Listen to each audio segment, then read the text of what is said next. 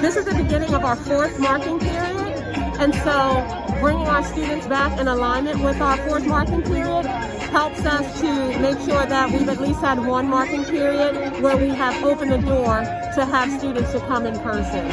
We know there's no substitute for having a teacher in front of students. Even though our remote learning, we've learned a lot and we've done made some great strides there, we know that there's a lot of learning recovery that has to happen. And so even if it's 1 day, 2 days, 3 days, it's important for us to make sure that our students experience an in-person instructional format.